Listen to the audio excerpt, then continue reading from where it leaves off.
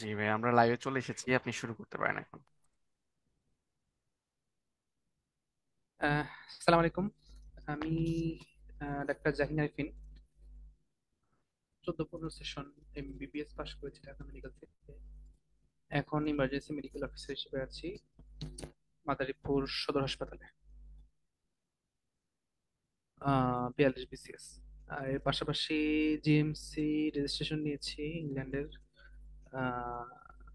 UK medical licensing এক্সামের মাধ্যমে, club বলে যেটাকে, ওটার মাধ্যমে। তো আজকে আমার যে ক্লাসটা সেটা হচ্ছে ফ্র্যাকচার। ফ্র্যাকচার আসলে থিওরিটিক্যাল এবং প্র্যাকটিক্যাল দুইটা অ্যাপ্রোচে আমরা করতে পারি। থিওরিটিক্যাল অ্যাপ্রোচটা মোরলেস তোমাদের সবারই মোরলেস জানা থাকে অধিকাংশ ক্ষেত্রে। গাইড বইগুলোতে থাকে, অস্পির বইগুলোতে থাকে। তারপরে স্যাররা পড়ায়, ইয়েতে পড়ায়। কিন্তু আজকে আমি তোমাকে একদম প্র্যাকটিক্যালি, একদম মানে আমি কর্মক্ষেত্রে আমি যেটা ফেস করছি, একদম মানে যে জিনিসটা তোমাকে সবচেয়ে বেশি প্রয়োজন হবে, সেই জায়গাটা থেকে সেই অ্যাপ্রোচটা আমি তোমাকে দেওয়ার চেষ্টা করবো। যে আসলে একটা ফ্র্যাকচারের এক্সরেটা আসলে কত গুরুত্বপূর্ণ, বিশেষ করে একজন সরকারি কর্মচারীর জন্য কত বেশি গুরুত্বপূর্ণ, এটা আমি তোকে বোঝানোর চেষ্টা করবো বা দেখানোর চেষ্টা করবো। সো মোরলেস আমরা যেটা মনে করি যে ফ্র্যাকচার, যারা অর্থোপেডিক্সে পড়বে, ক্যারিয়ার করবে, ইমার্জেন্সি যারা ক্যারিয়ার করবে, মোটামুটি তারাই তাদেরই ফ্র্যাকচার লাগে, বাকিদের আসলে ওইভাবে লাগে না, এরকম একটা কমন পারসেপশন আছে। কিন্তু বাংলাদেশে থেকে যারা মেডিকেল ক্যারিয়ারে করে, বিসিএস তো একটা পাথওয়ে, একটা মানে গুড পাথওয়ে। বিসিএস এবং তারপরে আর্মি আছে, তারপরে ইয়ে আছে, এগুলা অন্যান্য নন গভর্নমেন্ট বা প্রাইভেট পাথওয়ে যেগুলো, এগুলো কিন্তু সাধারণত মানে অত স্যাটিসফাইং না আর কি। মানে কাজ করলেই বোঝা যায় এখানে আসলে বেতন দেওয়া থেকে শুরু করে এখানে রেসপেক্ট বলো বা সব জায়গা থেকেই আর কি। তো ফ্র্যাকচার, আমি আ- আ- আজ থেকে 2 বছর আগে আমি হচ্ছে ইমার্জেন্সিতে কাজ করা শুরু করি মাদারীপুর সদর হাসপাতালে প্রথম। এবং আমার এখনো মনে আছে, শুক্রবার শুক্রবার দিনে আমাকে ইমার্জেন্সি ডিউটি দেওয়া হয় ডিপার্টমেন্টে। এবং সেখানে আমি যখন যাই তখন আম, স্বাভাবিকভাবেই অনেক ক্লিনিক্যাল কেস আসতে থাকে, এবং এর সাথে সাথে বেশ কিছু মারামারির কেস আসতে থাকে, ফিজিক্যাল অ্যাসল্টের কেস আসতে থাকে। ঠিক আছে। এবং ফিজিক্যাল অ্যাসল্টের কেসগুলোতে আসলে ডিল করা খুব গুরুত্বপূর্ণ।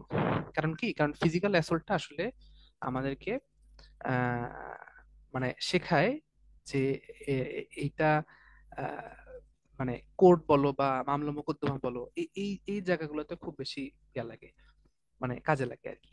কারণ ফিজিক্যাল অ্যাসল্টে তোমাকে তোমাকে ধরো, তোমাকে একজন আসছে, আসে বলছে তোমাকে যে আমাকে আমার হাতে মারছে। ঠিক আছে। তুমি তুমি দাগটা লিখে ফেললা যে তার হাতে এই দাগ আছে, এটা এটা আছে, এরপরে তুমি তাকে একটা এক্সরে দিবা। কারণ কি, কারণ ওই ওই যে ফরেনসিক মেডিসিনে একটা পয়েন্ট আছে যে গ্রিভাস ইনজুরি বা মারাত্মক জখমের একটা ক্রাইটেরিয়া হলো যে তার ফ্র্যাকচার উন্ড থাকতে হবে, ফ্র্যাকচার বোন থাকতে হবে। মানে বোন ফ্র্যাকচার থাকলে ওইটা হচ্ছে গ্রিভাস উন্ড, না হলে কি সিম্পল। সুতরাং পুরা মামলার যে ধারাটা ওইটাই পরিবর্তন হয়ে যায়। এবং তোমাকে এটা সাক্ষী দেওয়ার জন্য তোমাকে কোর্টে যাওয়া লাগতে পারে। ফ্র্যাকচারটা আসলে এখানে গুরুত্বপূর্ণ, যে আমি যেখানে মারছে আমি এক্স্যাক্টলি কোথাকার এক্সরে দিচ্ছি, পরবর্তীতে সেই এক্সরেটা আমার কাছে আসতেছে, এবং এই এক্সরেটা দেখে আমি বুঝতে পারতেছি কিনা যে এখানে ফ্র্যাকচারটা আছে নাকি নাই। ঠিক আছে। এই জন্য অর্থাৎ এই যে গত 2 বছরে আমি চাকরি করছি, প্রত্যেকটা জায়গায় আমার এখানে কাজে লাগছে। এবং যারা উপজেলায় কাজ করবা পরবর্তীতে, বা যারা হচ্ছে আম, আহ, মানে বিসিএস দিয়ে যখন ঢুকবা, তখন তো উপজেলায় কাজ করতেই হবে 2 বছর। তখন তোমাকে এইটা মাথায় আসতেই হবে। মনে রাখবা যে ফিফথ ইয়ারে যে জিনিসগুলো, মানে এই 5 বছরে যে জিনিসগুলো আমার সবচেয়ে কম গুরুত্বপূর্ণ মনে করে আমরা পড়ছি, মেইনলি আমার ওই জিনিসগুলো সবচেয়ে বেশি লাগবে। যেমন আমি সবচেয়ে কম গুরুত্ব দিয়ে পড়ছি হচ্ছে ফরেনসিক মেডিসিন, আমরা অধিকাংশ ক্ষেত্রে। কিন্তু এই 2 বছরে সবচেয়ে বেশি আমার মানে মেডিকো লিগাল বা আমাকে লিগাল বিষয়ে আমাকে যেখানে আম, ই করতে হয়েছে, ডিল করতে হয়েছে, এটা ফরেনসিক মেডিসিন রিলেটেড। যেমন ওই ওন্ড আসছে, incised owned, ল্যাসারেটেড owned, ইনসাইজ looking owned, হ্যাঁ, তারপরে হচ্ছে হ্যাঙ্গিং পোস্টমর্টেম। ঠিক আছে, এই জাতীয় অনেক বিষয়গুলো আমাকে ডিল করতে হচ্ছে। তো ফ্র্যাকচারটা আসলে তুমি যদি অর্থোপেডিক্সে না যাও, তুমি যদি সরকারি চাকরিজীবী না হও, ফ্র্যাকচারটা খুব একটা যে লাগে বলা যাবে না, খুব একটা যে লাগে বলা যাবে না। ঠিক আছে, কারণ অধিকাংশ ক্ষেত্রে এটা তুমি মেডিসিন প্র্যাকটিস করতেছো বা তুমি রিমোটোলজি প্র্যাকটিস করতেছো, তোমার হাতে না রিমোটোলজিতে লাগে, রিমোটোলজি লাগে, ঠিক আছে। আর ধরো মেডিসিন প্র্যাকটিস করতেছো বা এন্ডোক্রাইনালিস্ট হচ্ছে হচ্ছে, মানে মোরলেস তুমি গভর্নমেন্ট চাকরিজীবী না, তুমি বেসরকারিতে আছো, ঠিক আছে, মোরলেস তোমার ফ্র্যাকচার ওভাবে অত বেশি তোমার প্রয়োজন হবে না। কিন্তু তুমি এন্ডোক্রাইনোলজিস্ট হও আর কার্ডিওলজিস্ট হও, তুমি গভর্নমেন্ট চাকরিজীবী, তোমার ফ্র্যাকচার লাগবেই এবং খুব ভালো মতো লাগবে, ঠিক আছে। ফ্র্যাকচারের প্রয়োজনটা আসলে এখানে। এখন আসো যে ফ্র্যাকচারটা আসলে আমরা আহ, কেন জানলাম, আমরা শিখলাম। এখন হচ্ছে আমরা অ্যাকচুয়ালি পরীক্ষায় কিভাবে পড়ি এবং আমাদের অ্যাকচুয়ালি কিভাবে পড়া উচিত। আমি, তোমরা এখন যেভাবে পড়তেছো আমি সেভাবে পড়ে আসছি, ফিফথ ইয়ার বা ফোর্থ ইয়ার আমি সেভাবে পড়ে আসছি। মানে জিনিসটা কিরকম, আমরা এক্সরে দেখছি, এক্সেল প্লেট দেখছি, প্লেট দেখে এক্সরেটা প্রেসক্রাইব করা, ঠিক আছে, যে এটা প্রক্সিমাল, এটা ডিস্টাল, ঠিক আছে। এই অ্যাপ্রোচে আমরা পড়ে আসছি। মোটামুটি মোটা দাগে বড় একটা ফ্র্যাকচার ডিসক্রাইব করতে পারলে মোটামুটি হয়ে যায়, ঠিক আছে। কিন্তু আসলে বাস্তব জীবনে তুমি যখন পাশ করে, তুমি যখন সরকারি চাকরিতে ঢুকবা, অথবা তুমি যখন অর্থোপেডিক্সে যে কোনো একটা, বা তুমি ট্রেনিং এ করতেছো, ট্রেনিং এ ঢুকছো অর্থোপেডিক্সে, ইমার্জেন্সিতে তুমি ট্রেনিং এ ঢুকছো, ট্রমাটোলজিতে ট্রেনিং এ ঢুকছো, তোমাকে ফ্র্যাকচার চিনতে হবে যে এই বনে আসলে ফ্র্যাকচারটা কি আছে নাকি ফ্র্যাকচারটা নাই। ইয়েস অফকোর্স তোমার উপরে ইয়ে থাকবে, সাপোর্ট থাকবে, তোমার উপরে কনসালটেন্ট থাকবে, রেজিস্টার থাকবে, তারপর তোমার ইন্ডিপেন্ডেন্ট একটা ক্লিনিক্যাল জাজমেন্ট বা ক্লিনিক্যাল অ্যাবিলিটি থাকতে হবে, ঠিক আছে। এটার জন্য আমরা কিভাবে পড়বো, এটার জন্য এক্স রে দেখার বিকল্প নাই।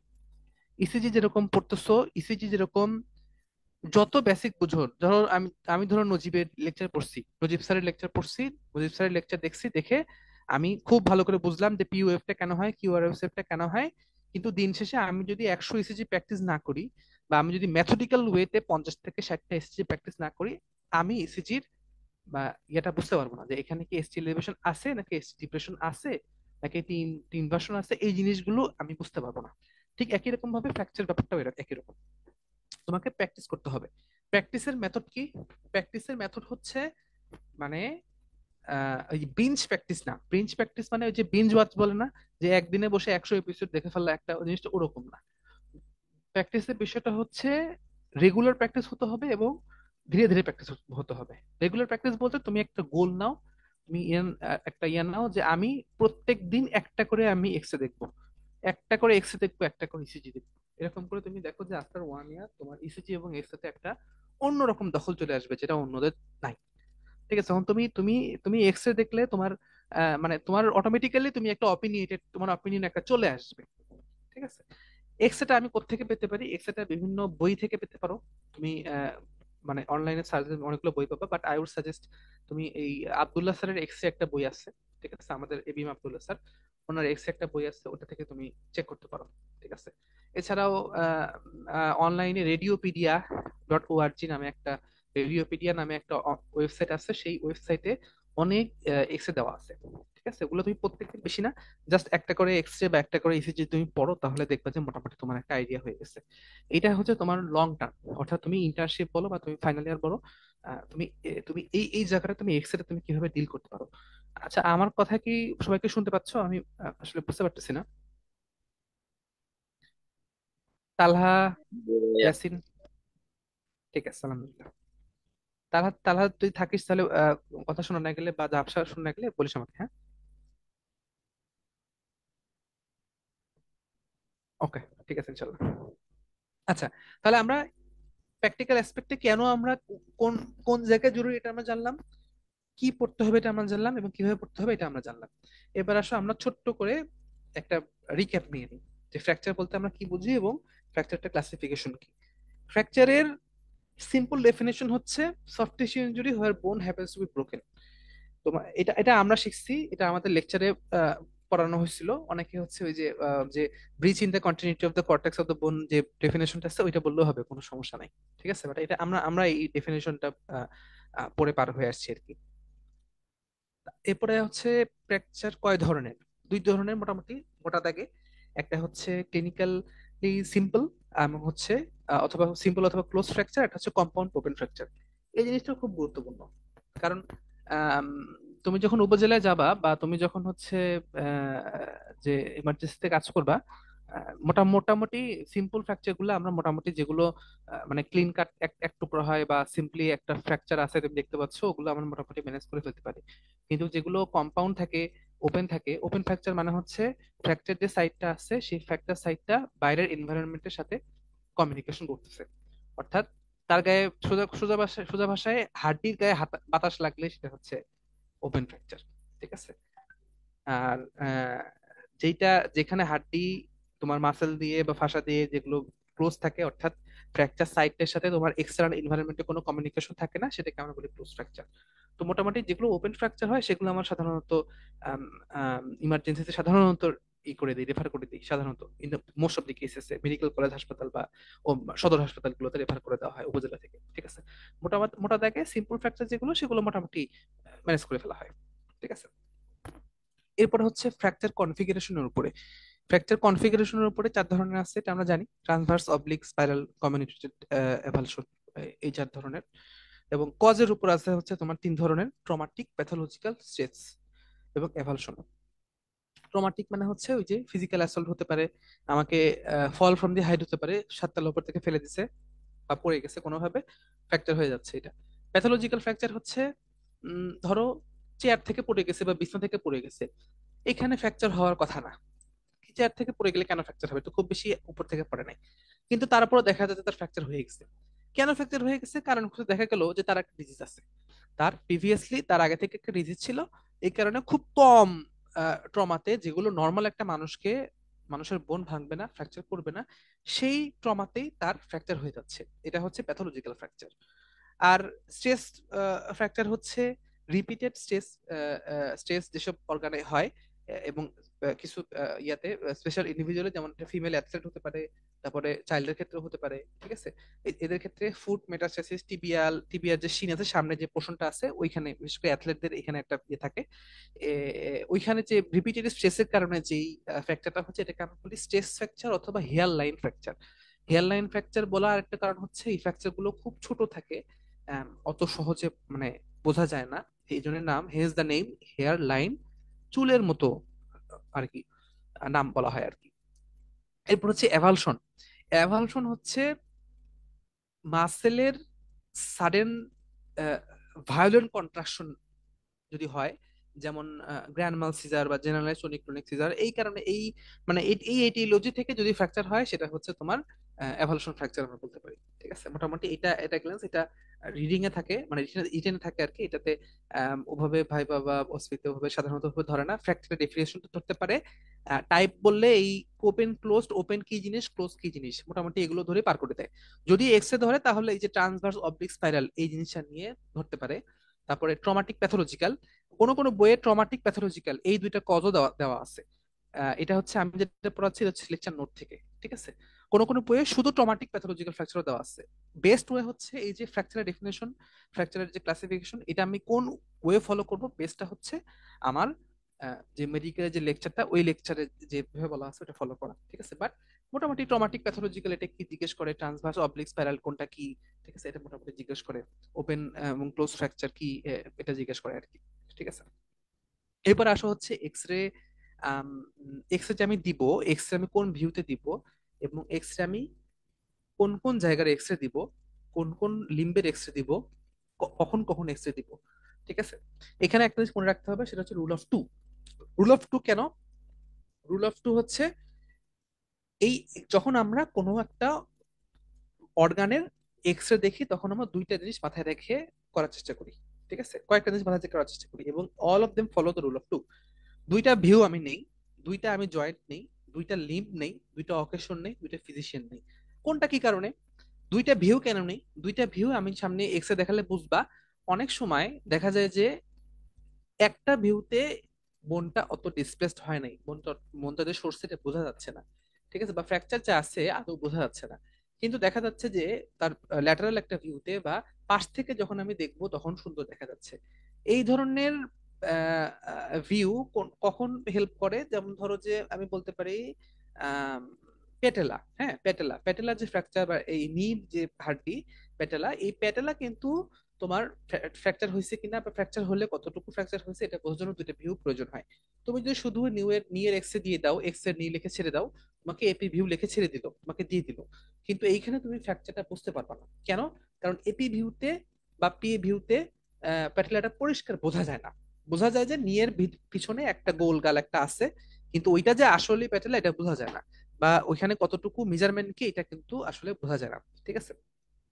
কিন্তু তুমি যদি ল্যাটারাল ভিউতে দেখো তখন খুব সুন্দর তুমি দেখতে পারবা যে হ্যাঁ খুব সুন্দর প্যাটেলা বোঝা যাচ্ছে এবং প্যাটেলার ফ্র্যাকচার আছে কিনা এটা বোঝা যাচ্ছে।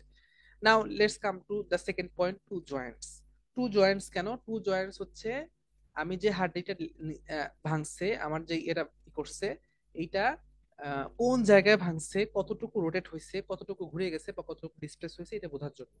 যেমন ধরো আমি আমার ধরো হিউমেরাসের নিচে ধরো একটা জায়গায় ভাঙলো, ঠিক আছে, বা হিউমেরাসের মাঝামাঝি একটা জায়গায় ভাঙলো।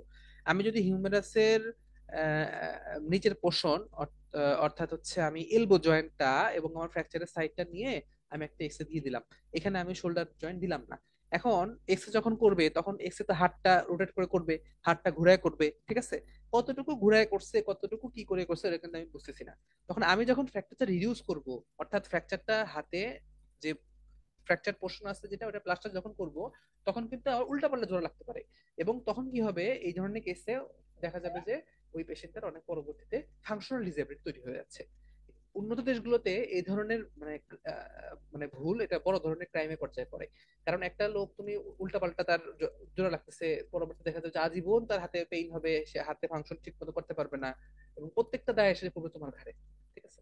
অর্থাৎ এই জিনিসটা খুব গুরুত্বপূর্ণ। নেক্সট পয়েন্ট চলে আসে টু লিম। দুইটা লিম কেন দেখতে হয়? দুইটা লিম দেখতে হয় কারণ প্রত্যেকের অ্যানাটমিক্যাল কনফিগারেশন একটু different, specially in paediatric population. মোটামুটি বড় দাগে অ্যাডাল্ট যারা তাদের বোন ডেন্সিটি কাছাকাছি থাকে মোটামুটি দেখলে বোঝা যায়। কিন্তু পেডিয়াট্রিক পপুলেশনের একটা ঝামেলা হলো বিশেষ করে তাদের জয়েন্টের ওখানে জয়েন্টে কিছু গ্যাপ থাকে, গ্রোথ প্লেটের ওই জায়গাটাতে কিছু গ্যাপ থাকে। আসলে নর্মাল কোনটা আর ফ্র্যাকচার কোনটা এইটা বোঝার জন্য আমার নর্মাল কনফিগারেশন প্রয়োজন হয়। যেমন ধরো আমি আমার একটা বাচ্চা আসছে 4 বছর বয়স, 5 বছর বয়স, তার নিট আমি দেখবো। নিয়ে দেখে আমি দুই পাশে নিটাকে আমি দিয়ে দিলাম। দুই পাশে নিটা দেওয়ার কারণটা কি? দেখা গেল ফিমারের নিচে একটা জায়গায় দেখে আমার একটু গ্যাপটা বেশি মনে হচ্ছে। গ্যাপটা বেশি মনে হওয়ার কারণে আমি বললাম যে এই ছেলেটার কি ফ্র্যাকচার আছে। ঠিক আছে, কিন্তু আমি ওই পাশের নর্মাল যে লিম ওটা আমি দেখলাম না। ওইটা রেক্স না দেওয়ার কারণে আমি ফ্র্যাকচার দিয়ে দিলাম, কিন্তু আসলে কি ওইটা আসলে ফ্র্যাকচার না, ওইটা তার গ্রোথ প্লেট। গ্রোথ প্লেটে কার্টিলেজ আছে, ওই কার্টিলেজ তো একসাথে আসে না। কার্টিলেজ একসাথে আসে না কারণ এই কারণে তুমি ফ্র্যাকচার দিয়ে দিচ্ছ। কিন্তু আসলে ওই পাশে তুমি লিম যদি দেখতা তাহলে তুমি বুঝতে না আসলে ফ্র্যাকচার না। In competent radiologist O competent orthopaedics specialist যারা তারা এটা এমনিতেই বুঝে, কিন্তু ফর একটা সিম্পল একটা এক্স রে দুই পাশের এক্স রে ছাড়াও তারা বুঝতে পারে। ঠিক আছে, কিন্তু আমাদের মতো যারা মিড লেভেলে যারা আমরা কাজ করতেছি বা ইন্টার্ন লেভেলে যারা আমরা কাজ করতেছি, এবং বিশেষ করে মেডিকেল লিগাল কাজগুলোতে বা লিগাল পোর্শনগুলোতে আমাদের এই দুইটা লিম্বের এক্স রে খুব প্রয়োজন। নেক্সট আসা হচ্ছে টু অকেশন। কেন টু অকেশন? অনেক ওই যে বললাম হেয়ার লাইন ফ্র্যাকচার আছে, স্ট্রেক্স ফ্র্যাকচার আছে। অনেক সময় ফ্র্যাকচার থাকে এমন বোনসে থাকে যে অনেক ছোট, বোঝা যায় না। যেমন এই যে কোন কোন জায়গার বোনসে ফ্র্যাকচার বুঝতে সমস্যা হয় আমি বলি। এই রিস্টের বোন বলো বা হাতের হ্যান্ড বোন যেগুলো বা লেগ বোন যেগুলো, এইসব জায়গায় অনেক সময় ফ্র্যাকচার বুঝতে সমস্যা হতে পারে। শোল্ডারের বোন গুলোতে ফ্র্যাকচার বুঝতে অনেক সময় সমস্যা হতে পারে। এইসব জায়গায় দেখা যায় কি আমরা যদি দুটো অকেশনে বলি, অর্থাৎ আমার কাছে ফ্র্যাকচারের ক্লিনিক্যালি ফ্র্যাকচার মনে হচ্ছে, ক্লিনিক্যালি ফ্র্যাকচার মনে হচ্ছে মানে কি? মানে পেশেন্টটা ধরো একটা বাচ্চা আসছে, আসে বলতেছে আমার আমার পায়ে ব্যথা। বাচ্চার বাবা আমাকে বলতেছে যে আমার ছেলে পায়ে পাটা পড়ছে, পায়ে ভারী কিছু পড়ছে, পা ফুলে গেছে, ঢোল হয়ে গেছে, ব্যথা হচ্ছে, পা নড়াতে পারতেছে না। তো ক্লিনিক্যালি এটা মনে হচ্ছে যে ফ্র্যাকচার।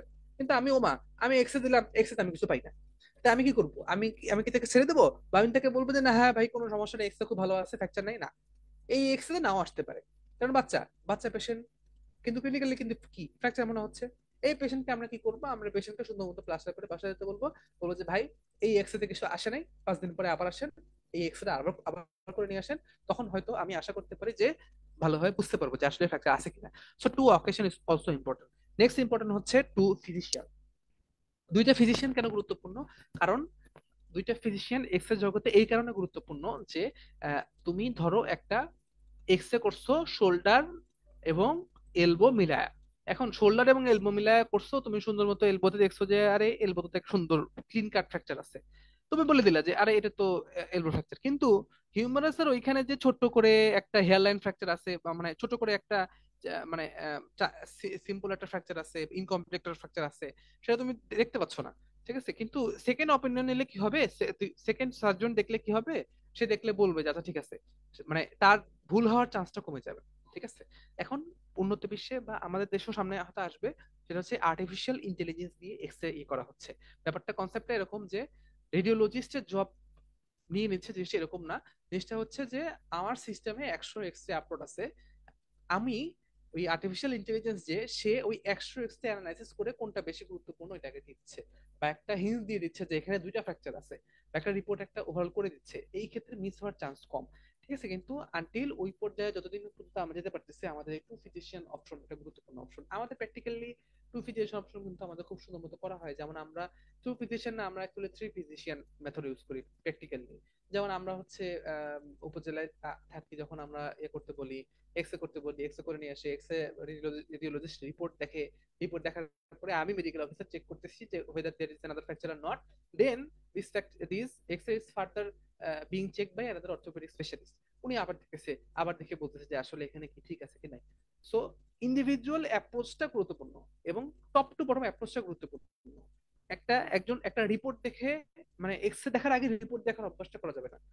আমাদের আগে এক্সরে দেখে নিজের একটা অপিনিয়ন নিয়ে তারপরে আমরা রেডিওলজি রিপোর্ট দেখতে পারি। রেডিওলজি শুরুতেই যদি রেডিওলজি রিপোর্টটা দেখা হয়, তাহলে সমস্যা হয়ে যায় হচ্ছে বায়াসড হয়ে যায়। মানে ও বলছে যে হচ্ছে এলবোতে ফ্র্যাকচার মানে এলবোতেই ফ্র্যাকচার, আর কোথাও ফ্র্যাকচার নাই। এই যে বায়াস হয়ে গেছে, ও দেখা যাচ্ছে আমি দেখতেছি হয় এলবোতে ফ্র্যাকচার, অর্থোপেডিক স্পেশালিস্ট সেও দেখতেছে হয় এলবোতে ফ্র্যাকচার, কিন্তু উপরে যে একটা আছে এটা মিস করে যাচ্ছে। ঠিক আছে, এই জন্য আগে এক্সরে দেখে, এরপরে ফর এনশিওরের জন্য, এনশিওর হওয়ার জন্য আমি হচ্ছে রেডিওলজি দেখতে পারি। ঠিক আছে। সো এটা গেল rule of two, two view, two joint, two leave, two occasion, two physician. এটা আসতে পারে, এটা ভাইবাতে জিজ্ঞেস করে, এটা অনেক সময় রিটেনে অনেক সময় দেয়। আচ্ছা, এবার হচ্ছে কিছু রেডিওলজিক্যাল টার্ম ডিসক্রাইব ফ্র্যাকচার। এক নাম্বার, রেডিওলজি ফ্র্যাকচার একটা ডিসক্রাইব যদি আমাকে করতে বলে ভাইবার টেবিলে, অথবা হচ্ছে আমার ইয়াতে রিটেনও আসতে পারে, সেই ক্ষেত্রে আমাদের দুইটা পয়েন্ট মাথায় রাখতে হবে, তিনটা পয়েন্ট মাথায় রাখতে হবে। এক নাম্বার, এক্সরেটা কোন ভিউয়ের এক্সরে, এক্সরে প্লেটটা। দুই নাম্বার, কোথাকার এক্সরে। তিন নাম্বার, এই এক্সরেতে কি কি প্যাথোলজি শো করতেছে এখানে। In this case description of fracture. এক্সরেতে fracture বাদেও একটা বোন টিউমারও থাকতে পারে, তাই না? তো সাধারণত ওগুলো দেয় না, সাধারণত ওই দেয় না, এমবিবিএস লেভেলে সাধারণত ফ্র্যাকচারই দেয়। ঠিক আছে, এই তিনটা মোটা দাগে এই তিনটা হেডলাইন আমাদের মাথায় থাকতে হবে। ঠিক আছে, এবার আসো view of x-ray. View of x-ray হচ্ছে মোটামুটি আমরা দুইটা ভিউ, আমরা কমন দুইটা ভিউ আমরা শিখতে পারি, সেটা হচ্ছে অ্যান্টেরিয়র পোস্টেরিয়র ভিউ, আর হচ্ছে lateral view.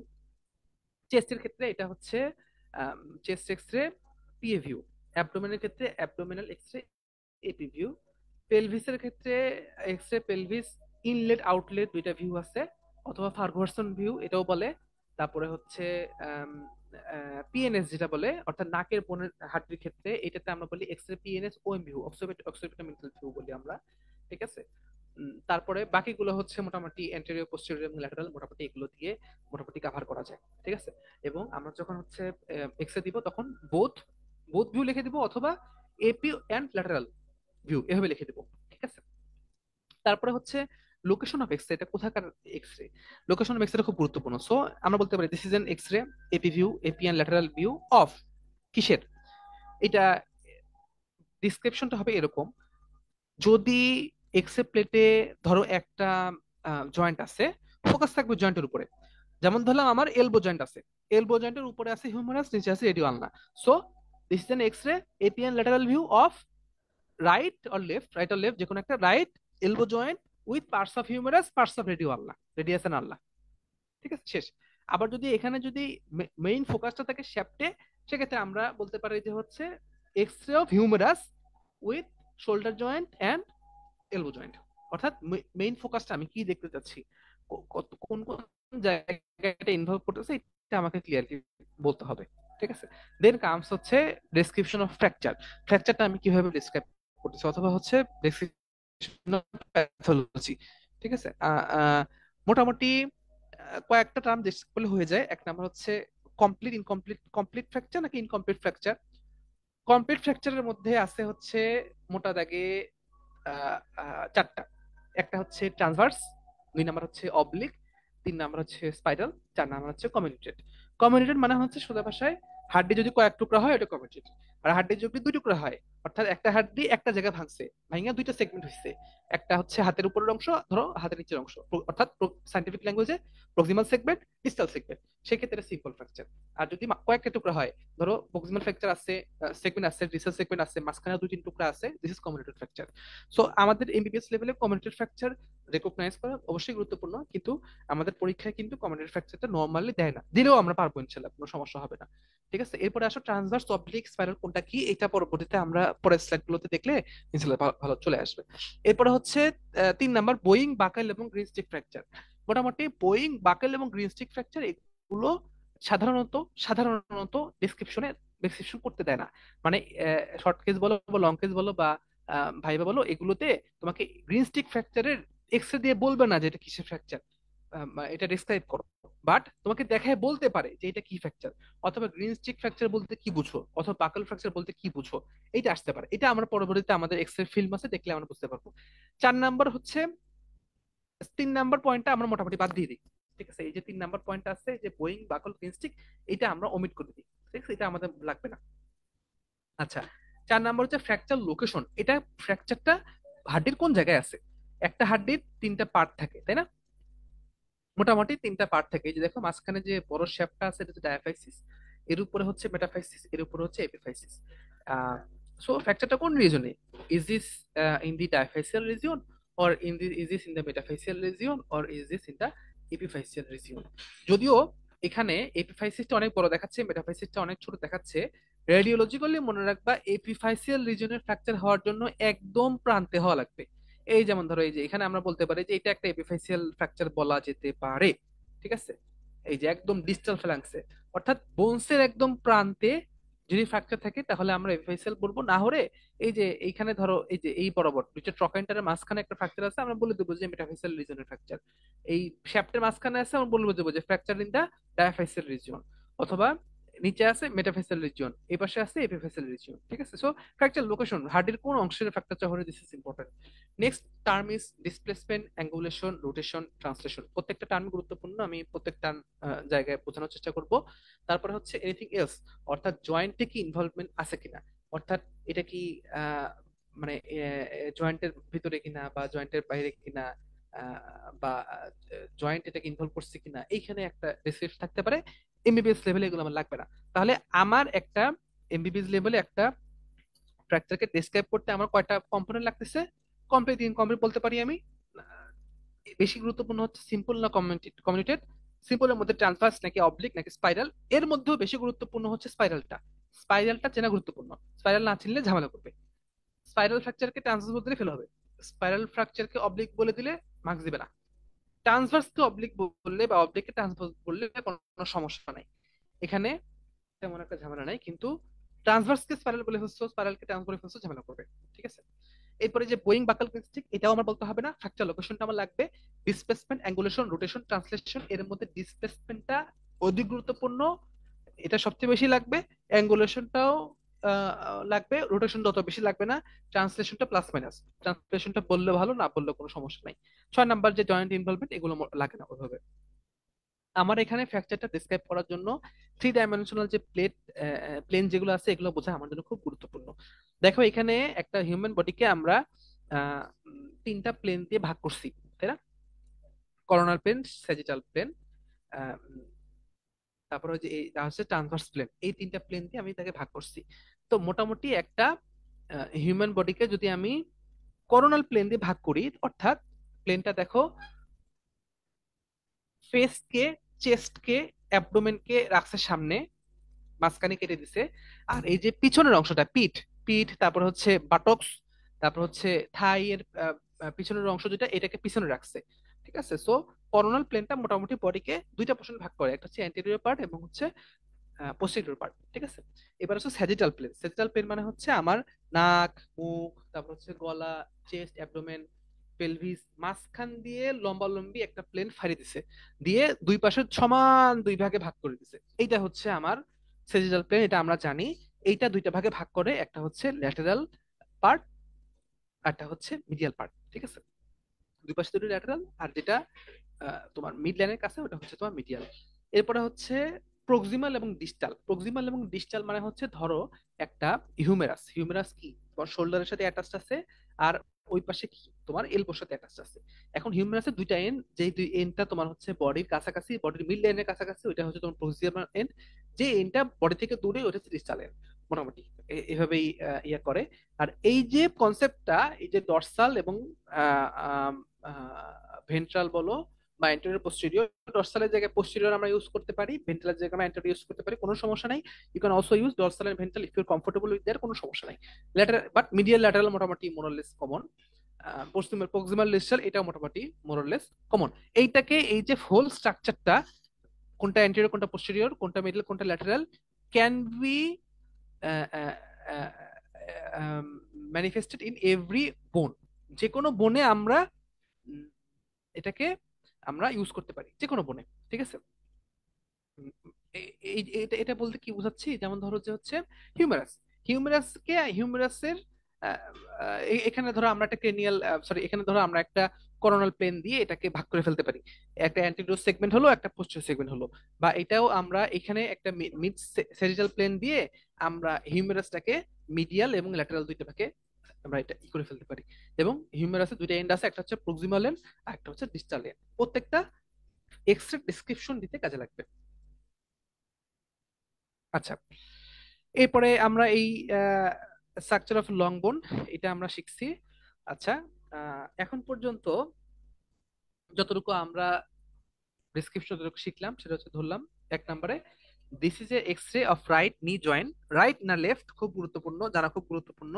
Right or left নি joint including lower part of femur and upper part of tibia. অর্থাৎ এই যে কোথাকার এক্স রে লোকেশন বললাম, রাইট না লেফট বললাম, লোক, তারপরে কি কি কম্পোনেন্ট আছে, সেটা কোন কোন এরিয়া কভার করতেছে, কোন কোন অর্গান কভার করতেছে, সুন্দর করে বলে ফেললাম। তারপরে ভিউটা বললাম, in anterior posterior and lateral view, শেষ। শোয়িং, শোয়িংটা বলার পর থেকে আমার কাজ শেষ। শোয়িং বলার পর থেকে আমি বলবো যে আমার কোন ফ্র্যাকচার আছে, কি আছে, ঠিক আছে? এখানে আমি একটা জাস্ট একটা লাইন লিখছি যে কমিউনিটেড fracture in the distal মেটাফেজাল region of human, that's it, শেষ। এখানে আরো ডিসক্রিপশন আছে, এটা আমরা পরে শিখবো ইনশাল্লাহ। এবার আসা হচ্ছে কয়েকটা ফ্র্যাকচার যেটা ছিল আমাদের, ট্রান্সভার্স ফ্র্যাকচার কোনটা, তারপর হচ্ছে স্পাইরাল ফ্র্যাকচার কোনটা, অবলিক ফ্র্যাকচার কোনটা, এটা এটা আমরা বুঝি।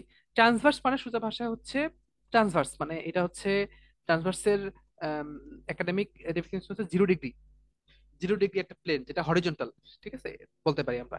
এখন রেডিওলজিক্যালি আসলে ট্রান্সভার্স বলতে আমরা লেস দেন 30 ডিগ্রি অ্যালাউ করি, অর্থাৎ 30 ডিগ্রি কম যে কোনো প্লেন। যেমন ধরো এইটা কিন্তু, এটা যদি আমরা ইয়ে করি, এই যে এটা, ঠিক আছে, এটা কিন্তু পুরোপুরি ট্রান্সভার্স বলা যায় না, ঠিক আছে, পুরোপুরি ট্রান্সভার্স বলা যায় না। কিন্তু রেডিওলজিক্যালি এটাকে আমরা ট্রান্সভার্স বলবো। রেডিওলজিক্যালি কি এটাকে আমরা ট্রান্সভার্স বলবো, কারণ কি, কারণ 30 ডিগ্রির কম। এবং এই যে হাতের এক্সরে, রিস্টের এক্সরে দেখতেছো, এই রিস্টের এক্সরে গুলো খুব খুব ঝামেলার। এই যে দেখো, এই যে এইগুলা, এই যে ডান 3 নাম্বার আঙ্গুল যেটা, ঠিক আছে, এটা দেখো, এটা কিন্তু নর্মাল ভ্যারিয়েন্ট, ঠিক আছে, এই যে এগুলো নর্মাল ভ্যারিয়েন্ট, ঠিক আছে। এগুলো বোঝা খুব গুরুত্বপূর্ণ যে এইখানে আসলে ফ্র্যাকচারটা আছে কিনা। এটা না চিনলে আমরা কিন্তু এই যে ফ্র্যাকচার যে পোর্শনটা, এটা কিন্তু আমরা চিনবো না, ঠিক আছে। এই জন্য হাতের এক্সরে, রিস্টের এক্সরে, এগুলোতে আসলে ঝামেলা হয়, এগুলো একটু ভালো করে দেখতে হবে। তো এবার আসা হচ্ছে অবলিক। এইটা দেখো, এটা হচ্ছে অবলিক। অবলিকে আমি বলতেছি অবলিক হচ্ছে মোর দেন 30 ডিগ্রি। মোর দেন 30 ডিগ্রি, এই যে দেখো, কেন দুইটা মানে ভিউ গুরুত্বপূর্ণ, দেখো পুরা কি সুন্দর, মানে সুন্দর একটা হচ্ছে তোমার ইয়া, সুন্দর একটা হচ্ছে ইয়া, আহ, সুন্দর একটা ইয়া দেখা যাচ্ছে, একটা এক্সরে দেখা যাচ্ছে। এক্সরেতে কিন্তু মাছ মাছ বরাবর একটা ফ্র্যাকচার আছে, কিন্তু মাছ এই ফ্র্যাকচারটা কিন্তু এখানে বোঝা যাচ্ছে না।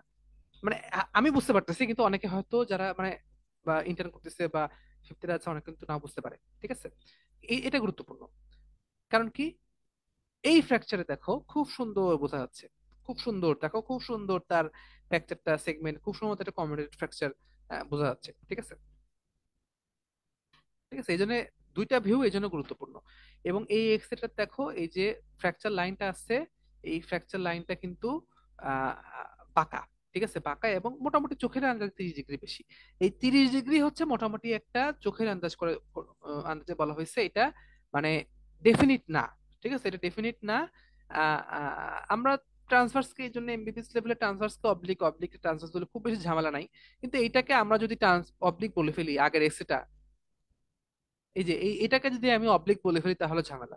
অর্থাৎ এই যে এটা এরকম অবলিক আছে, এটা তুমি বলতেছো যে হ্যাঁ স্যার ট্রান্সভার্স, খুব একটা ঝামেলা করবে না। ঠিক আছে, তো মোটামুটি চোখের আন্দাজে যেটা বাঁকা মনে হবে অবলিক বলে দিবা, যেটা সোজা মনে হবে সেটাকে ট্রান্সভার্স বলে দিবা, শেষ। ঝামেলা এখানে না, ঝামেলা হচ্ছে spiral fracture. Spiral fracture is more important. Spiral ফ্র্যাকচারও oblique fracture, এক ধরনের অবলিক ফ্র্যাকচার, 30 ডিগ্রি বেশি। কিন্তু স্পাইরাল ফ্র্যাকচারে একটা বড় এরিয়া কাভার হবে এবং একটা স্পাইরাল একটা মোশন এর মধ্যে থাকবে, একটা সেগমেন্টের মধ্যে থাকবে। যদিও এই যে দেখো এখানে খুব সুন্দর বাঁকা একটা এস আকৃতি, এস শেপড একটা ফ্র্যাকচার বোঝা যাচ্ছে, কিন্তু যদিও এরকম বোঝা না যায়, ধরো এস শেপ নাই, স্পাইরাল ভাবে নাই, কিন্তু অবলিকই আছে, কিন্তু বেশ বড় অবলিক, মানে বোনের উপর থেকে নিচ পর্যন্ত বা উপর থেকে মাঝ পর্যন্ত একটা বড় একটা দাগ আছে, এটাকে স্পাইরাল বলা ভালো।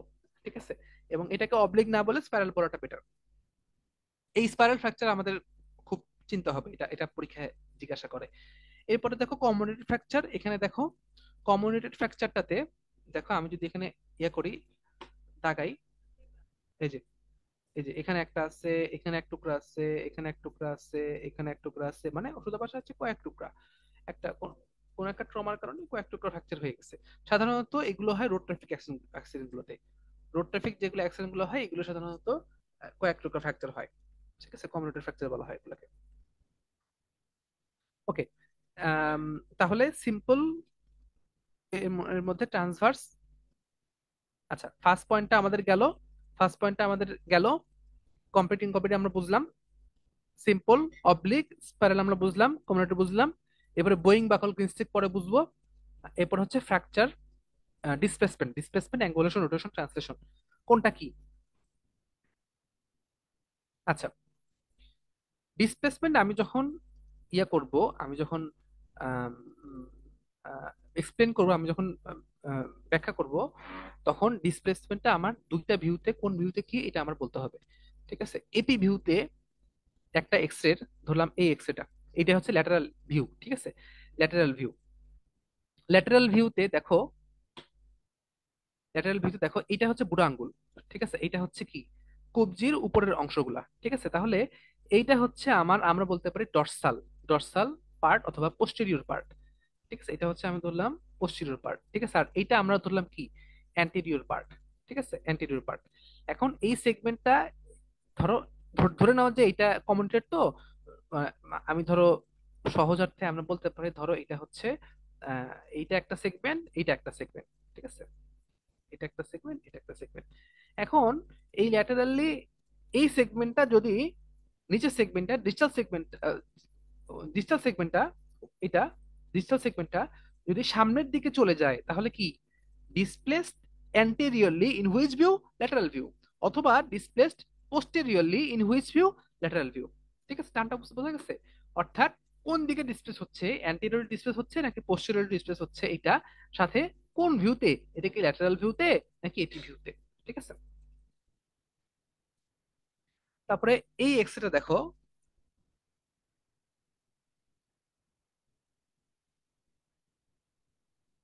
আচ্ছা, এই দেখো এটা কিন্তু এপি ভিউ। এই এক্সরে দেখো, এই এক্সরেটা কিন্তু এপি ভিউ। ঠিক আছে, এখানে যদিও এখানে কিন্তু ডিসপ্লেসমেন্ট হয় নাই, এখানে কিন্তু ওভাবে অত, এটা আনডিসপ্লেসড বলা যায়। ঠিক আছে, এখানে ওভাবে ডিসপ্লেস হয় নাই। কিন্তু এখানে যদি এরকম হতো যে এই হাড্ডিটা এখানে আছে, আর এই হাড্ডিটা আছে হচ্ছে ধরো এখানে, তাহলে আমি কি বলতে পারতাম, দেখো এইটা হচ্ছে একটা এপি ভিউ, এইটা হচ্ছে বডির কাছে মিডিয়ালি, এইটা হচ্ছে বডির এই পাশে laterally. So distal সেগমেন্টটা laterally displaced হয়ে গেছে। Lateral displacement of distal segment in which view, AP view. কেন এপি ভিউ? কারণ আমি এই ভিউতে কিন্তু টিবিয়া এবং ফিবুলা দুইটা হাড্ডি দেখতে পাচ্ছি। কোন ভিউতে দুইটা হাড্ডি দেখা যায়? এপি ভিউতে দুইটা হাড্ডি দেখা যায়। এপি ভিউতে টিবিয়া ভিউতে দুটো দেখতে পারবা, কিন্তু ল্যাটারাল ভিউতে দেখো, এটা ল্যাটারাল ভিউ, এখানে অত ভালোভাবে দুইটা হাড্ডি ওইভাবে বোঝা যায় না। দেখো এই যে, এই দেখো, দেখছো এই জয়েন্ট, একটা হাড্ডি একটা হাড্ডির উপর ওভারল্যাপ চলে আসছে, একটা হাড্ডি একটা হাড্ডির উপর উঠে যাচ্ছে। এটা পুরোপুরি এটা ইয়া হয় নাই, ল্যাটারাল ভিউ হয় নাই। ঠিক আছে। আহ, কিন্তু মোটামুটি বলা যায়। ঠিক আছে, কিন্তু এখানে দেখো খুব সুন্দর ক্লিন কাট দুইটা হাড্ডি বোঝা যাচ্ছে। ঠিক আছে,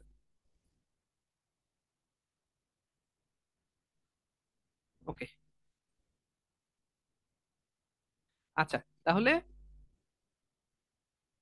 এই যে distal fragment is angulated, sorry, distal fragment is displaced in AP view anterior posteriorly, displaced in lateral view। কোন ভিউতে, কোন দিকে? anterior posteriorly, lateral ভিউতে, মিডিয়ালি এবং ল্যাটারালি হবে হচ্ছে ডিসপ্লেস হবে হচ্ছে এপি ভিউতে। ঠিক আছে, এই জিনিসটা গুরুত্বপূর্ণ। এরপর হচ্ছে মাইগ্রেশন। মাইগ্রেশনটা কি? যেমন ধরো তোমার হাতের হাড্ডি ভেঙে গেল বা পায়ের হাড্ডি ভেঙে গেল, আগের এক্সিটে দেখো, আগের এক্সিটে দেখো, এইখানে দেখো দুইটা হাড্ডির মাঝখানে একটা ফাঁকা আছে। ঠিক আছে, সাধারণত এই এই হাতের হাড্ডি যেগুলো, তো রিস্টে, আহ উম, আচ্ছা, হাতের হাতের হাড্ডি আর কোথায়? আচ্ছা ঠিক আছে, সমস্যা নেই, আমরা মুখে বলি তাহলে হবে ইনশাল্লাহ। আচ্ছা, হাতের হাড্ডি গুলো কি নর্মালি হ্যাঙ্গিং হাড্ডি না, হাত ঝুলে থাকে না? এখন হাতের হাড্ডি যদি নর্মালি ঝুলে থাকে, হাতের হাড্ডির মাসল, হাতের কিন্তু মাসল গুলো ওভাবে টাফ, রাফ এন্ড টাফ থাকে না। তাহলে কি হয়? হাড্ডি গুলো বডি থেকে দূরে সরে যায়। অর্থাৎ দুইটা সেগমেন্ট, যেটা প্রক্সিমাল সেগমেন্ট এবং ডিস্টাল সেগমেন্ট, মাঝখানে ফাঁকা থাকে।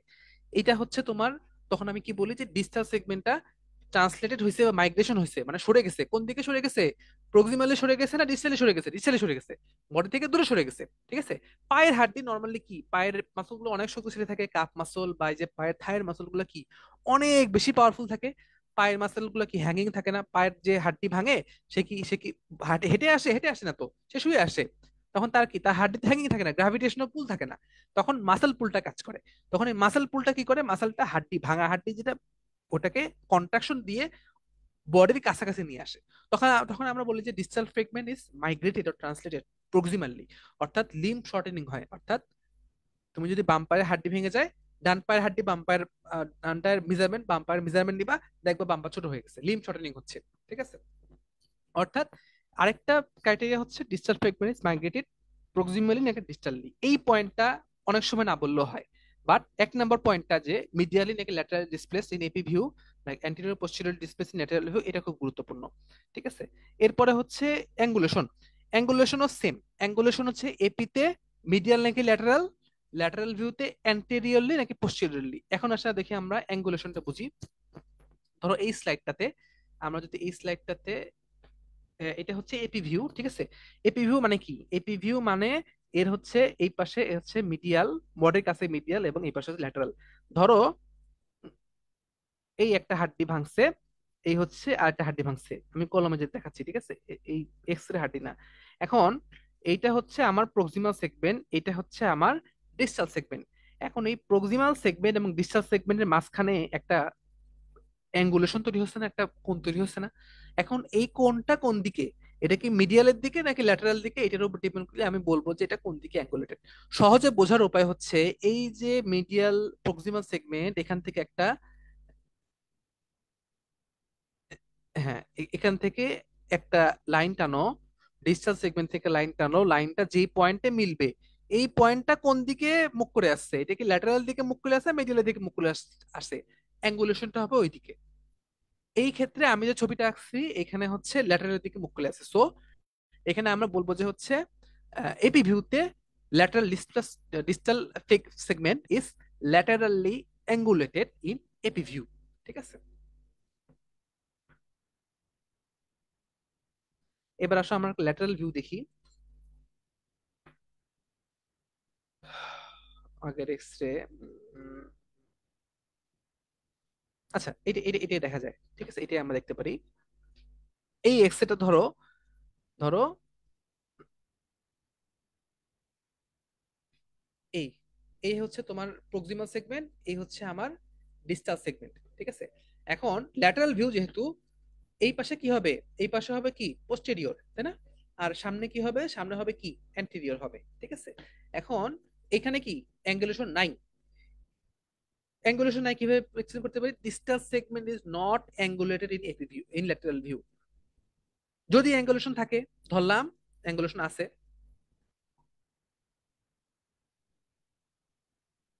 ধরলাম এই যে এইভাবে ধরলাম, ঠিক আছে, এটা ধরো আমার ডিসটাল সেগমেন্টটা ঘুরে গেছে, ঠিক আছে। কিভাবে? আগের মতোই প্রক্সিমাল সেগমেন্ট থেকে লাইন টানো, ডিসটাল সেগমেন্ট থেকে লাইন টানো, এরপরে দেখো যে এই বিন্দুটা কোন দিকে মুখ করে আছে, এটা কি পোস্টেরিয়রলি মুখ করে আছে নাকি অ্যান্টেরিয়রলি মুখ করে আছে। যেদিকে মুখ করে থাকবে বলবা যে সেই দিককার ডিসপ্লেসমেন্ট, অর্থাৎ পোস্টেরিয়র অ্যাঙ্গুলেশন অফ ডিসটাল সেগমেন্ট, ঠিক আছে।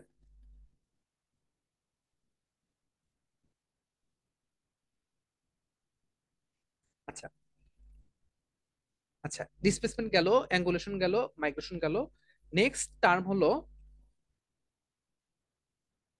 আচ্ছা, আমার ডিসপ্লেসমেন্ট আমি বুঝতে পারছি, অ্যাঙ্গুলেশন আমি বুঝতে পারছি, ট্রান্সলেশন আমি বুঝতে পারছি, রোটেশন। রোটেশন কি জিনিস?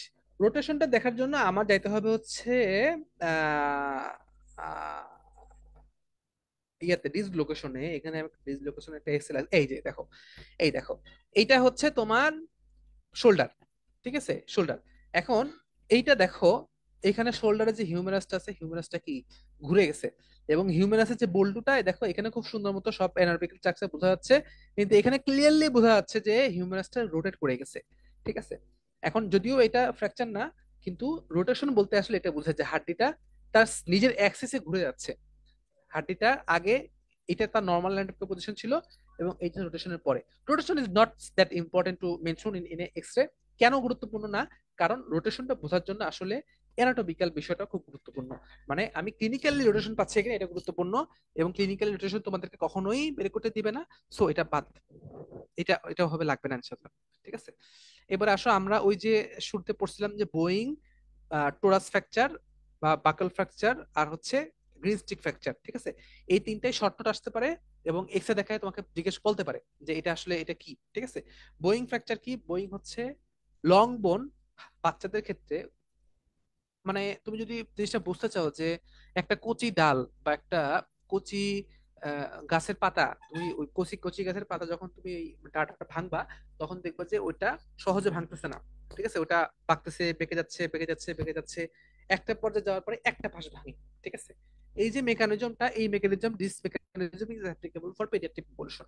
কেন পেডিয়াট্রিক পপুলেশনে এটা অ্যাপ্লিকেবল? কারণ পেডিয়াট্রিক পপুলেশনে বোন স্ট্রাকচারের জন্য একটা normal human body, adult human বডির বোনসটা এত সহজে করে না, মানে বাঁকে না। তার টেনসাইল স্ট্রেন্থ বেশি, সে অনেক বেশি ফোর্স নিতে পারে, ঠিক আছে, একটা। বাট বাট সে যখন ফোর্স, তার যখন লিমিট ক্রস হয়ে যায়, সে বাঁকে না, একবারে ভেঙে যায়। একটা বাচ্চার বোনসের ক্ষেত্রে উল্টা, বাচ্চার বোনস তুমি বাঁকতে পারবা, বাঁকাবে বাঁকাবে বাঁকাবে, একটা পর্যায়ে যায় ভেঙে যাবে, ঠিক আছে। সো তুমি যদি কোনো কর্টিক্যাল ব্রিজ না দেখতে পাও, but the bone seems to B bore, বা কোন অ্যাঙ্গুলেশন হয়ে গেছে, বেঁকে গেছে, তখন হচ্ছে this can be named age Boeing fracture, ঠিক আছে। তুমি দেখো এখানে হাত দিয়ে দেখো, ওভাবে কিন্তু মানে এখানে যে ভেঙে গেছে যেটা বোঝা যাচ্ছে না, ঠিক আছে, কিন্তু পা কাজে এটা বোঝা যাচ্ছে।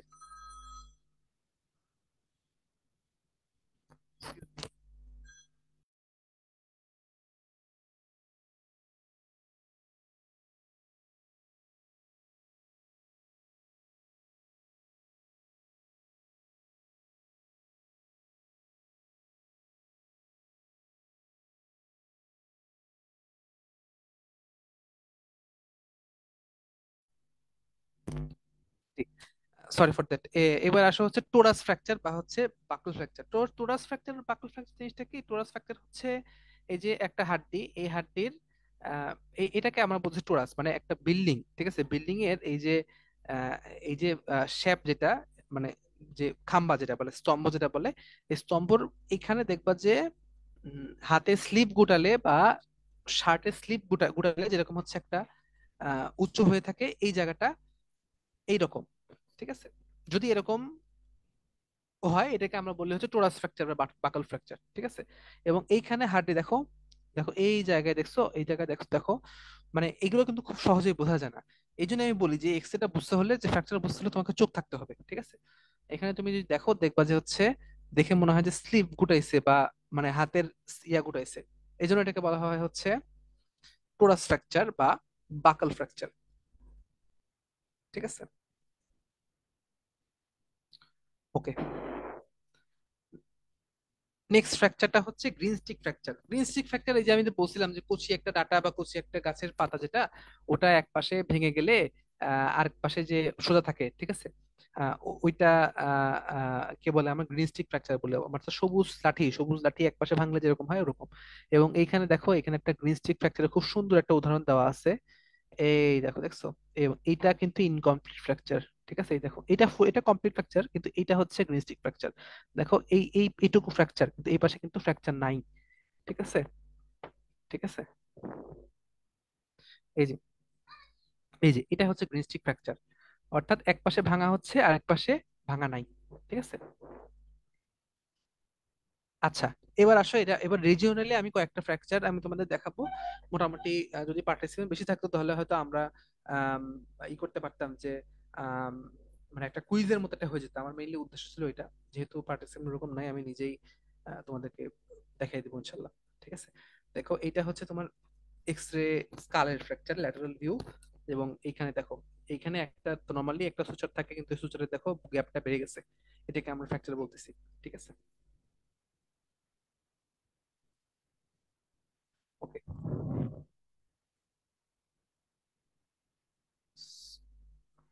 শেয়ারটা বন্ধ হয়ে গেল, সরি।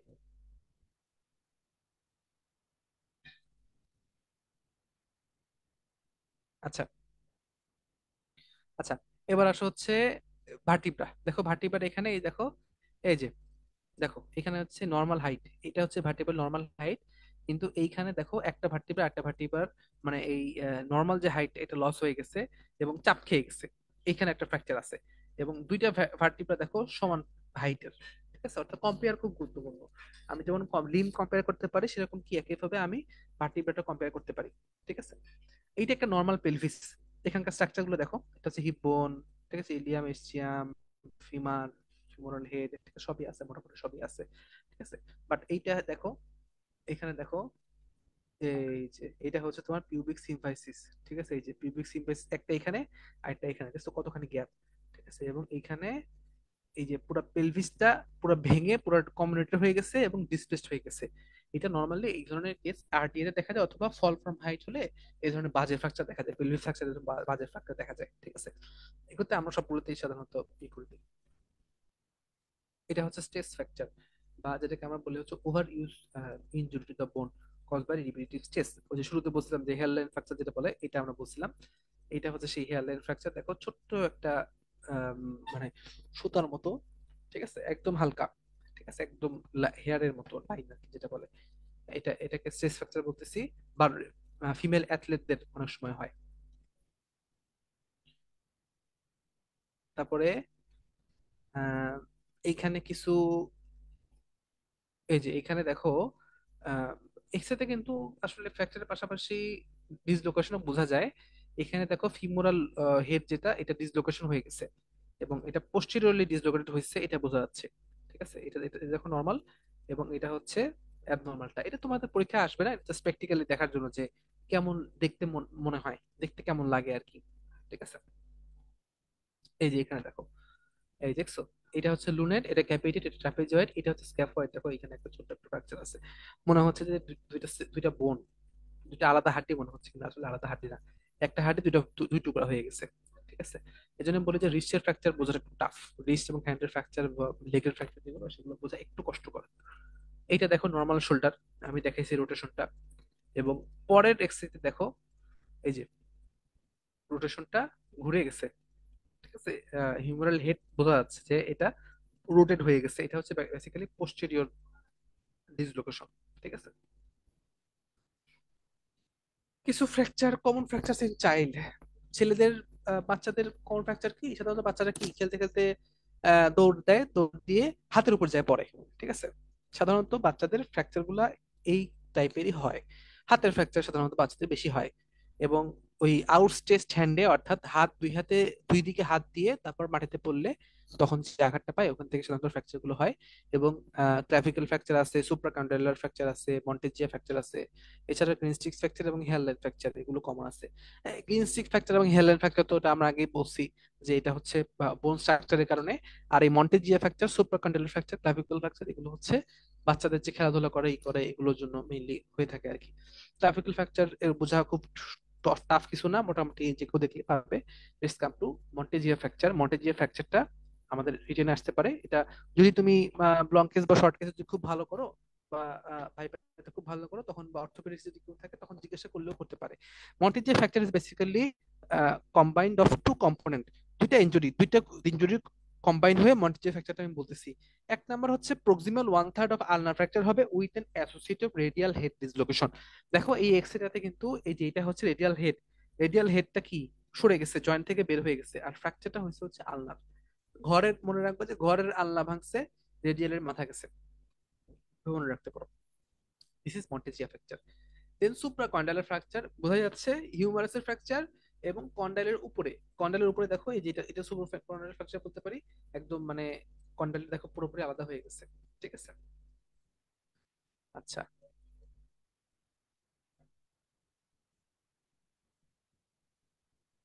এই যে এটা দেখো, এটা হচ্ছে তোমার হেয়ার লাইন ফ্র্যাকচার। ঠিক আছে, একদম মানে ক্লাসিক্যাল হেয়ার লাইন ফ্র্যাকচার যেটা বলে বাচ্চাদের। ঠিক আছে, এই যে এখানে একদম মানে এটা না করলে বোঝাই যাবে না এরকম।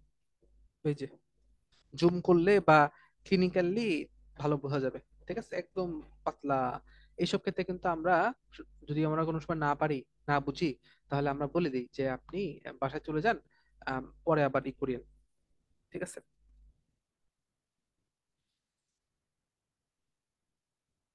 That's it.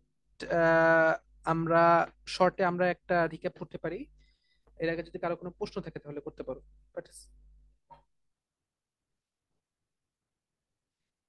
ওকে, একটা শর্টে আমরা রিক্যাপ করতে পারি। একটা ফ্র্যাকচার, ফ্র্যাকচার কি, কেন লাগবে, মেডিকেলি লাগে, এবং ফ্র্যাকচার ম্যানেজ করার জন্য লাগবে। ঠিক আছে। ডেফিনেশন তো soft injury where bones happens to B broken. Classification কোনটা গুরুত্বপূর্ণ, ক্লিনিক্যালি ওপেন নাকি ক্লোজ এটা গুরুত্বপূর্ণ। রেডিওলজিক্যালি ট্রান্সভার্স অবলিক স্পাইরাল কমিউনিটি এগুলো গুরুত্বপূর্ণ। কজোলজিক্যালি কি কারণে হচ্ছে এর উপর ডিপেন্ড করে। কোন কোন বইয়ে ট্রমাটিক প্যাথোলজিক্যাল বলা আছে, কোন কোন বই চারটাই বলা আছে, ট্রমাটিক প্যাথোলজিক্যাল, স্ট্রেস এন্ড হচ্ছে ভালসন ফ্র্যাকচার। তোমরা ইচ্ছা করলে ট্রমাটিক প্যাথোলজিক্যাল বলতে পারো। রুল অফ টু গুরুত্বপূর্ণ, দুইটা ভিউ নিব অ্যান্টেরিয়র পোস্টেরিয়র, দুইটা জয়েন্ট নিব, হিমরাসের মাঝখানে খুলে শোল্ডার নিব, সাথে হচ্ছে এলবো নিব। দুইটা লিম নিব কখন, ধরো বাচ্চাদের ক্ষেত্রে, যখন আমি একটাতে কনফিউজড যে আসলে তার বোন স্ট্রাকচারটা কিরকম। দুইটা অকেশনে কখন নিব, যখন আমি কনফিউশন হচ্ছি যে আমি এখন কি তার কোনো ফ্র্যাকচার আছে কাছে কিনা। রাস্তা টাস্তা করে বাসায় পাঠাতেও বলবো যে ভাই 5 বা 6 দিন পরে আবার আসেন, তখন আমি আবার এক্সরে করে তাকে দেখবো। টু ফিজিশিয়ান মাইন্ডেড, কারণ একটা ফিজিশিয়ান ভুল করতে পারে ওভার কনফিডেন্সের কারণে অনেক সময়, বা বিজি শিডিউলের কারণে। যদি মেথডিক্যালি সব টপ টু বটম চেক না করে অনেক সময় ভুল হতে পারে। অনেক সময় চেক করলেও মেথডিক্যালি করলেও ভুল হতে পারে, বিকজ অনেক স্ট্রাকচার অনেক কিছু। In that case two physician যদি কমেন্ট করে সেক্ষেত্রে আমরা বেশি ভরসা পাই আর কি। Although next generation, next decade, আর আজ থেকে 10 থেকে 20 বছর পরে এই রেডিওলজিক্যাল বা এগুলোতে হেল্প করার জন্য এআই চলে আসবে অলরেডি। বিশ্বের বিভিন্ন জায়গায় চলে আসছে, কিন্তু বাংলাদেশের সামনে চলে আসবে হয়তো, হয়তো হয়তো আমরা দেখতে পারি। নেক্সট হচ্ছে কি কি গুরুত্বপূর্ণ, কোন ভিউ এর এক্সরে, এপি না ল্যাটারাল, কোথাকার এক্সরে, রাইট নি নাকি লেফট নি, সাথে কি কি অর্গান দেখা যাচ্ছে, হিউম্যান দেখা যাচ্ছে কিনা, সরি ফিমার দেখা যাচ্ছে কিনা, টেবিয়া ফিবুলার কি কি পার্ট দেখা যাচ্ছে, আর কি কি জয়েন্ট দেখা যাচ্ছে দেখতে পারি। তারপরে ডিসক্রিপশন অফ ফ্র্যাকচার, ফ্র্যাকচারটা কোন জায়গায় আছে, কিভাবে আছে, কত ডিগ্রি ঘুরছে, কত দূরে গেছে। ঠিক আছে, সহজ হিসাব। এরপরে কমপ্লিট নাকি ইনকমপ্লিট, এরপরে সিম্পল নাকি কমপ্লিট। সিম্পল হলে এটা কি ট্রান্সভার্স নাকি অবলিক নাকি স্পাইরাল। বেশি গুরুত্বপূর্ণ কোনটা, স্পাইরালটা। ট্রান্সভার্স অবলিক তুমি পেঁচায় ফেললো, খুব একটা প্যারা নাই। তারপরে বোয়িং বাকাল স্টিক ইয়েতে লাগবে না, এক্সের ডেসক্রিপশনে লাগবে না। আমার এটা ভাইবা জিজ্ঞেস করতে পারবে, এটা না আসতে পারে। ফ্র্যাকচার লোকেশন খুব গুরুত্বপূর্ণ, ডায়াফেসিয়াল রিজিয়নে ফ্র্যাকচার নাকি ফ্র্যাকচার ইন দি মেটাফেসিয়াল রিজিয়ন নাকি ফ্র্যাকচার ইন দি এপিফেসিয়াল রিজিয়ন। ঠিক আছে। তারপরে হচ্ছে ফ্র্যাকচার ডিসটাল ফ্রেগমেন্টটা কিভাবে আছে, কোন দিকে গেছে, কতটুকু ডিসপ্লেস হয়েছে, কোন দিকে অ্যাঙ্গেল করে আছে, রোটেট কতটুকু করছে, ট্রান্সলেশন বা মাইগ্রেশন হয়েছে কিনা, অর্থাৎ বডি থেকে দূরে সরে গেছে নাকি কাছের দিকে কাছাকাছি আসছে। ঠিক আছে। তারপর এটা আমরা পড়ছি, আহ এটা আমরা দেখলাম এই যে ডায়াফেসিস, দুই পাশে দুইটা এপিফাইসিস বা মেটাফেসিয়াল রিজিয়ন। একদম মনে রাখবা, এক্স রেডিওলজিক্যালি একদম এন্ডে হলে আমরা ওটাকে বলবো এপিফাইসিয়াল, কিন্তু আদারওয়াইজ মানে ডায়াফাইসিস আর এন্ডের মাঝখানে আমরা তখন এটাকে মেটাফাইসিস বলে দেবো আর কি, মেটাফাইসিয়াল রিজিয়নের ফ্র্যাকচার বলে দেবো আর কি। ঠিক আছে। এইটা হচ্ছে ট্রান্সভার্স ফ্র্যাকচার অফ ডিজিটাল ফ্যালাংস। এইখানে দেখো, এখানে টিবিয়া ভেঙে গেছে। ঠিক আছে, এটা হচ্ছে অবলিক ফ্র্যাকচার। এটা হচ্ছে স্পাইরাল ফ্র্যাকচার, ফিমার ভাঙছে। এস শেপ নাও থাকতে পারে, যদি বড় এরিয়া যদি কভার করে তাহলে ওটা হচ্ছে মনে রাখতে হবে স্পাইরাল ফ্র্যাকচার। কমিউনিটেড ফ্র্যাকচার, তারপরে হচ্ছে ডিসপ্লেসমেন্ট। ডিসপ্লেসমেন্টটা কি কি দেখবো? এপি ভিউতে মিডিয়াল ল্যাটারাল ডিসপ্লেসমেন্ট, ল্যাটারাল ভিউতে অ্যান্টেরিয়র পোস্টেরিয়র ডিসপ্লেসমেন্ট। ঠিক আছে, উল্টা। অ্যান্টেরিয়র পোস্টেরিয়র ভিউতে মিডিয়াল ল্যাটারাল ডিসপ্লেসমেন্ট, ল্যাটারাল ভিউতে anterior posterior displacement. Same goes for অ্যাঙ্গুলেশন। অ্যাঙ্গুলেশনও AP ভিউতে কি ল্যাটারালি অথবা মিডিয়ালি অ্যাঙ্গুলেটেড, ল্যাটারাল ভিউতে কি অ্যান্টেরিয়রলি অথবা পোস্টেরিয়রলি অ্যাঙ্গুলেটেড। এই দুইটা বেশি গুরুত্বপূর্ণ, মাইগ্রেশনটা অত বেশি গুরুত্বপূর্ণ না। সাধারণত রুল অফ থাম্ব হচ্ছে হাতের হাড়টি সাধারণত বডি থেকে দূরে সরে যায়, পায়ের হাড়টি সাধারণত বডি কাছাকাছি চলে আসছে, অর্থাৎ ডিসটাল ফ্রেগমেন্ট ইজ মাইগ্রেটেড প্রক্সিমালি অথবা ট্রান্সলেটেড প্রক্সিমালি। কোন ক্ষেত্রে? লেগের ক্ষেত্রে। সাধারণত আপার লিম্বের ক্ষেত্রে ডিসটাল ফ্রেগমেন্ট ইজ মাইগ্রেটেড ডিসটালি। ঠিক আছে, এটা দেখো হাড্ডি বাঁকা হয়ে গেছে, বোয়িং ফ্র্যাকচার। এটা হচ্ছে ওই যে হাতের হাতের স্লিপ গুটাইলে যেরকম হয়, ঠিক আছে, ওইরকম দেখা যাচ্ছে। এটা টোরাস ফ্র্যাকচার, ওই যে উপরে আহ, তুমি লেকচার প্রিভিয়াসলি আমি যখন মার্ক করেছি তখন দেখলে বুঝতে পারবা টোরাস ফ্র্যাকচার বা বাকাল ফ্র্যাকচার বলা হয়। এটা গ্রিন স্টিক ফ্র্যাকচার, এক পাশে ভাঙে নাই, এক পাশে ভাঙছে, অর্থাৎ ইনকমপ্লিট ফ্র্যাকচার যেটা বলা হয়। এই তিনটা ফ্র্যাকচার, এই যে Boeing fracture, টোরাস fracture, green stick fracture, এই তিনটা মিলেই বেসিক্যালি ইনকমপ্লিট ফ্র্যাকচার। আর আগে যেগুলো পড়াইছি, এই যে এগুলা, এই যে এগুলো ট্রান্সভার্স, সিম্পল, অবলিক, ঠিক আছে, এগুলো সব কি কমপ্লিট ফ্র্যাকচার। ঠিক আছে, এটা দেখো, এটা হচ্ছে একটা স্কালার ফ্র্যাকচার, দেখতে এরকম লাগে। এই দেখো ভার্টিব্রাল ফ্র্যাকচার, দুই ভার্টিব্রাল বডিতে লস হয়ে গেছে, লস অফ হাইট হয়ে গেছে, অর্থাৎ উপরটা যে 1 ইঞ্চি হয়, নিচেটা দেখো হাফ ইঞ্চি সাইজ কমে গেছে। কিভাবে কমছে? ট্রমা হতে পারে বা উপর থেকে পড়তে পারে। ঠিক আছে, সাধারণত উপর থেকে পড়লে এরকম মানে ফ্র্যাকচার হতে পারে। এইটা দেখো নর্মাল পেলভিস, এবং দেখো একদম মানে বিভৎস, একদম পুরা মানে কমিউনিটি ডিসপ্লেসড, ফুল কমিউনিটি কয়েক টুকরা হয়ে গেছে, ডিসপ্লেস হয়ে গেছে। পিউবিক সিম্ফেসিস দেখো কই চলে আসছে। ঠিক আছে, এটা হচ্ছে চেস্ট ফ্র্যাকচার, ওভারইউজ ইনজুরিতে হয়। এটা হচ্ছে ফিমোরাল হেড পোস্টেরিয়র ডিসপ্লেসমেন্ট। এইটা স্ক্যাফয়েড ফ্র্যাকচার, দেখতে মনে হচ্ছে দুইটা হাঁটির মতো, কিন্তু আসলে একটা হাঁটি দুই ভাগ হয়েছে। এইটা নর্মাল শোল্ডার, আর এটা রোটেট করে গেছে, এটা হচ্ছে posterior dislocation. Fracture in child কোনটা কমন? ক্লাভিকেল, সুপ্রাকন্ডেলার, মন্টেজিয়া, গ্রিনস্টিক, hair line. মন্টেজিয়া কি? প্রক্সিমাল 1/3 অফ আলনার ফ্র্যাকচার, সাথে রেডিয়াল হেড ডিসলোকেশন থাকবে। সুপ্রাকন্ডেলার ফ্র্যাকচার, দেখে নাও কর্ডালের উপরে ফ্র্যাকচারটা ফ্র্যাকচার হয়েছে। আর এটা হচ্ছে হেয়ার লাইন, সেই বিখ্যাত হেয়ার লাইন ফ্র্যাকচার, একদম হেয়ারের মতো, ঠিক অত ভালোভাবে বোঝাও যায় না না দেখলে। That's it for today. কারো যদি প্রশ্ন থাকে তাহলে আমার প্রশ্নের উত্তর দিতে পারি। আদারওয়াইজ অনেকেই খুব সম্ভবত এটাকে রেকর্ডেড ক্লাস করবা। আমার এই লেকচারে যদি কোনোটাই বুঝতে সমস্যা হয়, যে না ঠিক আছে এখানে আমার বুঝতে সমস্যা হচ্ছে, বা এখানে এই প্রশ্নটা আছে, অথবা এই লেকচারে এই টপিকটা বাদ পড়ে গেছে, সেক্ষেত্রে আমাকে বলতে পারো। সেক্ষেত্রে পরবর্তীতে রেকর্ড করে আমি গ্রুপে দিয়ে দেবো। অথবা তোমার যদি কোনো প্রশ্ন থাকে কমেন্ট সেকশনে বলতে পারো, আমি ইনশাল্লাহ কমেন্ট সেকশনে তোমাদের অ্যান্সার দেওয়ার চেষ্টা করবো ইনশাল্লাহ। অবশ্যই চেষ্টা করবো আমাকে মেনশন করে দিতে। ঠিক আছে, দ্যাটস ইট ফর টুডে।